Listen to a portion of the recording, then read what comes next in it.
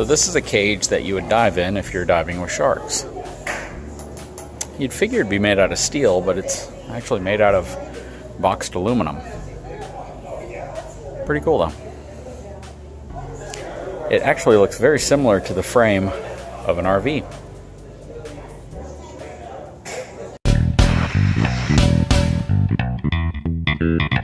What's going on, guys? So this morning I received several pictures from one of my subscribers who captured some images of the new 2020 GMC Denali heavy-duty pickup truck. Now, it's not 100% clear whether it's a 2500 or a 3500, but judging by the leaf spring count in the back, it's likely to be a 2500 since I don't see an overload leaf. However, the body styling of this truck is very reminiscent of the new Chevy Silverado 2500 HD, which I think isn't a big surprise for a lot of folks. However, there are some distinctions in terms of the front grille as well as the side body lines. And they've definitely made distinctions between the 3/4 ton truck and the half-ton truck. If you look at a half-ton GMC Denali for 2019, you'll notice the fenders are rounded in some areas and then squared off in others. Whereas on this truck, everything is kind of symmetrical from side to side, and there isn't necessarily a lot of difference between the front fender and the rear fender.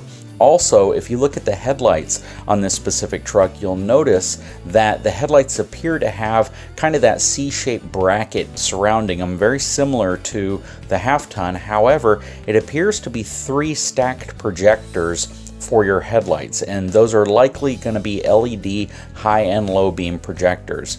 Underneath, you'll see the fog lamps, which, again, very reminiscent of the half-ton truck, though distinctly different. So a big difference between the two side profiles of the GMC and the Silverado is that the GMC uses kind of this angular approach to the wheel well, whereas the Chevy Silverado HD trucks are more rounded. But what's nice is that both trucks now have that inner plastic trim around the wheel well, which was a GMC exclusive in the past. So they've added a little bit more flair to both trucks, and they've continued it on the GMC. The GMC flare appears to be a little larger though, so I think they've added more bulk to it to define it better. As you can see, the rear view mirrors appear to be carryovers from the Silverado, as well as the step in front of the back fenders and the step behind it at the bumper.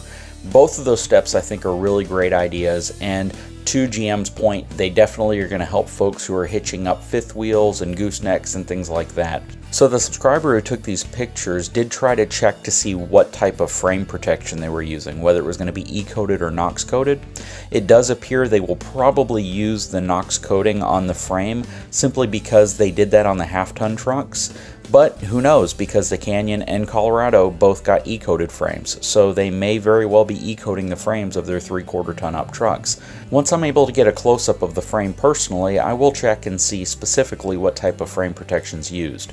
Now, in terms of power plant, it's likely going to share the same power plant as the 2020 Chevy Silverado HD pickup trucks.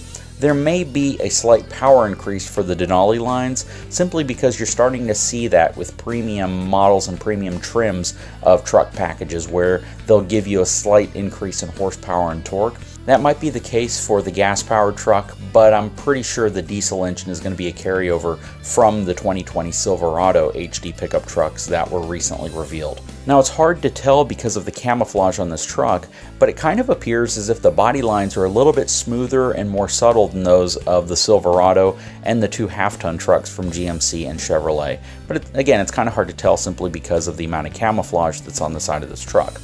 Overall, though, it does have a pretty nice appearance to it. I believe we are very close to the official reveal of this truck, and I look forward to showing it to you when it comes out.